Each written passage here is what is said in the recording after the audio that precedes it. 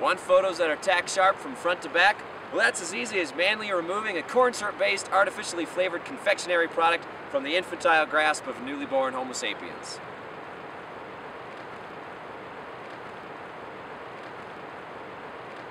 Greetings humans, Josh Cripps here with professional photography tips, showing you how you can nail the focus and depth of field in your landscape photos to get sharp focus from front to back. To get sufficient depth of field back in the old film days, you had to rely on an in-depth understanding of apertures, hyperfocal distances, and focal lengths. Then, once you dialed in your composition and settings, you'd squint through the viewfinder, hold down the depth of field preview button, and hit go. Now this is still a totally acceptable way to get good depth of field in your photos, and paired with enough experience, this technical approach can yield wonderful results. But with the advent of digital cameras, we have a new tool that makes getting good depth of field and focus even easier and much less technical, and that's live view. Here's how it works. Set up your composition, and as a starting point, dial in f8. For many lenses, f8 is the sharpest aperture, so if we can shoot there, it's a good deal. Focus about a third of the way up from the bottom of the frame, then make sure you're in manual focus. Now enter live view. With some cameras, particularly Nikon's, going into live view will automatically stop the aperture in your lens down to the aperture you set. But with many other cameras, you'll have to hold the depth of field preview button to get the lens to stop down. In either case, that's what you want, because the live view feed is now showing you the exact focus and depth of field you currently have dialed in. Let's zoom in on the immediate foreground. If that's sharp, then zoom in on the background.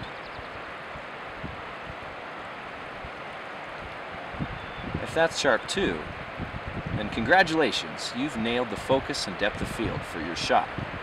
But if either your foreground or your background is soft, it means we need to make some adjustments to our aperture or our focus point. Let's start with the focus. If your foreground is soft, manually pull your focus closer until your foreground is in sharp focus. Now check your background. If that's still sharp, you win.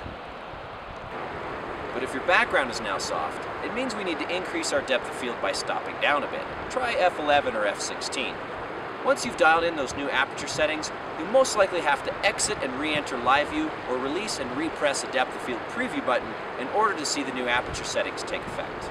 Similarly, if it was your background that was soft originally, push your focus further away until your background is sharp.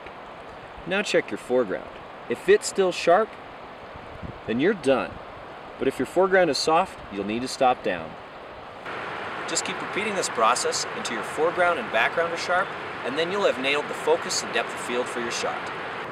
Now be aware that the more you stop down, the softer the details of your photo will become, not because of focus, but because of something called diffraction. Compare these details shot at f8 versus these shot at f22. So you may reach a point of diminishing returns where your photo just doesn't get any sharper. And in some situations, you might also reach the physical limits of your lens. You've stopped all the way down, and either your foreground or your background is still out of focus. So what do? Well, in this case, you've got four good options. Get farther away from your foreground subject.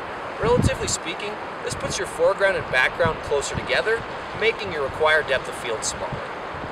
Zoom out or use a wider lens. The wider you get, the more forgiving depth of field and focus becomes. In other words, it's way easier to get an entire scene in focus using a 14mm lens than a 50mm lens. Focus stab. Set your lens to its sharpest aperture and take multiple shots for your scene, adjusting the focus each time so that you have a sharp image for every part of the scene, from the foreground going through the midground and onto the background. You can then auto-align and auto-blend these shots in Photoshop to get a completely sharp master image. Don't worry if you don't know how to do this, I'll be doing another video on focus stacking down the road. Think more abstractly. If you can't get everything in your photo in focus using a deep depth of field, try the complete opposite. Use a shallow depth of field to enhance just one part of the scene. As always, thanks for watching. Next time we'll be looking at how to get that amazing silky look when photographing waterfalls, so be sure to subscribe. You can always check out my website, joshuacripps.com, for landscape photography, tutorials, workshops, and more. Until next time, guys, have fun and happy shooting.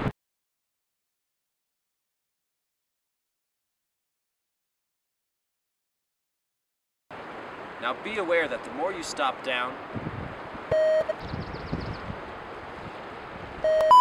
get farther away from your foreground subject.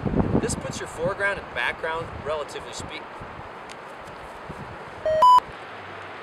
Gotta wait for that plane to go right. Come on, wind. You can also check out my website, joshuacripps.com, for landscape tutorials. Damn it, I was on a good run too. It's recording though. Should I stop it?